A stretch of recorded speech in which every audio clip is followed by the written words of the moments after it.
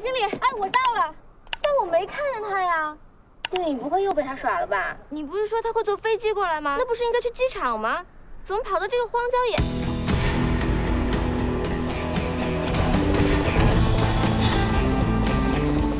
快，经理，我去挂了。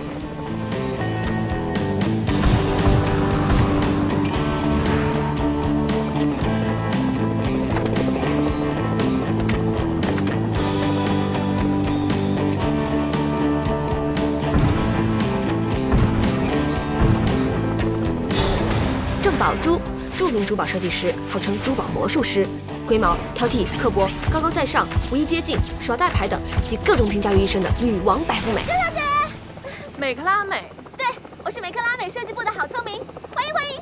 这个牌子代表了美克拉美的品味啊。对啊，我们公司一向最注重品味和格调，所以才不惜一切代价，一定要请到您做我们的首席设计师。我想我并不适合这种猎奇的风格，撤下来。啊？哦，没问题。 你要是不喜欢的话，我还准备了另外一款。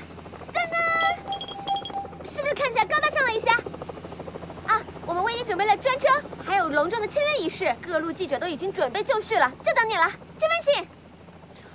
我渴了，我要喝咖啡。啊？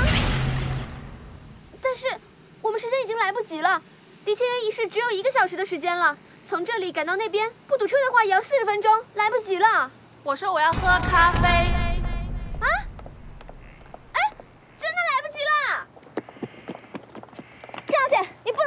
你要干嘛？天哪，你这个人太没礼貌了！周小姐最讨厌肢体接触了。我知道，但我更知道，如果60分钟内到不了签约现场，我的转正计划就泡汤了。这件事情我待会儿再道歉，你先上车，咖啡我去买。哎你，哎你放开！你这人怎么这么没礼貌你？哎，坐稳了。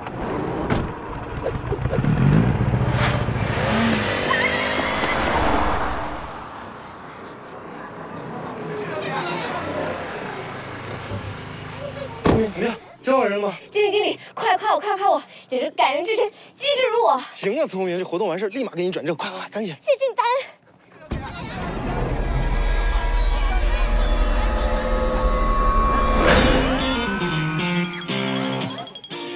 郑小姐呢？我不知道啊。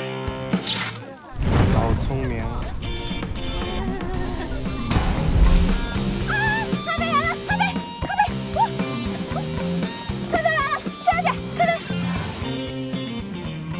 因为你刚才的无理行为，郑小姐非常生气。如果让郑小姐看见了你这张脸，她随时会有拒绝签约的可能。哦，好，那咖啡还？那我们上车吧。郑小姐，你的咖啡，我们郑小姐从来不喝速溶咖啡，你自己留着吧。我们郑小姐说了，从现在起，你要不看不听不说，不然我们随时下车走人。哦，好。 不看，不听，不说。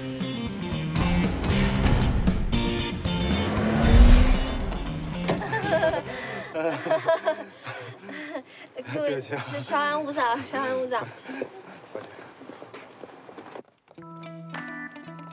好聪明，你把我害惨了，知道吗？我刚刚得到消息，我们的竞争对手也有意请郑宝珠做下一季度的珠宝设计师。一旦他们成功了，你知道意味着什么吗？什么？ 意味着因为你一个人的失误，我们整个公司在下一季度的竞争中会非常被动。别说转正了，转什么正啊？拎着包回家种地去。经理，不要，经理！看在我平前鞍前马后的份上，请务必一定要给我一个将功赎罪的机会，经理，经理！我保证，我一定把郑宝珠给请回来，绝不让他再跑路。